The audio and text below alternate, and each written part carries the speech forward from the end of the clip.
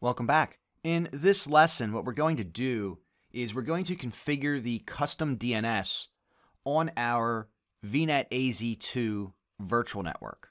We're going to do this because at a later point in the course, we're going to deploy a couple VMs on the vNet AZ-2 network, and we're going to join them to our on-prem Active Directory. To do that, they need to be able to resolve our on-prem Active Directory domain name and resources.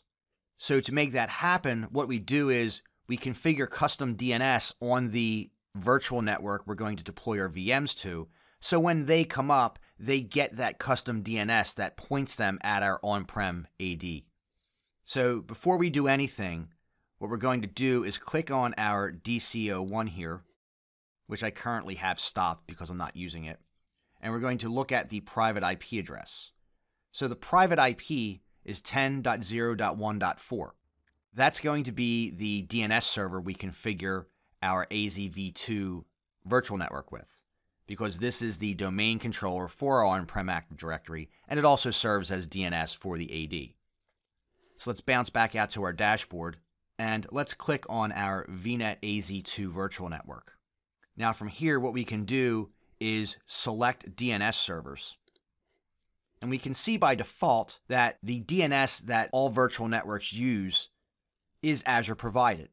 Now, because Azure doesn't know what our internal Active Directory is, we need to change this DNS, set it to custom, and then tell anything on this virtual network to point at the on-prem Active Directory DNS server.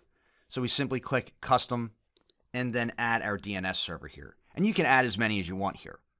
We only have one, so we're only adding the one DNS server, which is our domain controller. And we'll click Save. Now keep in mind, we needed to set up that VPN first before using this custom DNS. Otherwise, machines that are deployed in this vNet AZ-2 network wouldn't be able to even get back to the on-prem Active Directory domain controller. So that's why we needed to set that VPN up first.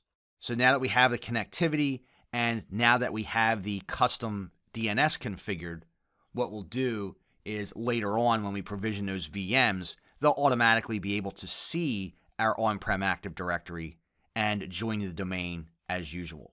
So with that said, adding a custom DNS server to a virtual network is really not all that complex. It took us all of 30 seconds.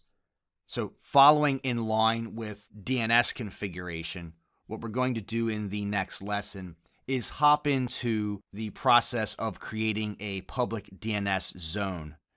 Now, I know that has nothing to do with the networking that we've been working with here, but it all falls within DNS. So I'm trying to clump together related topics throughout this course so you're not all over the place.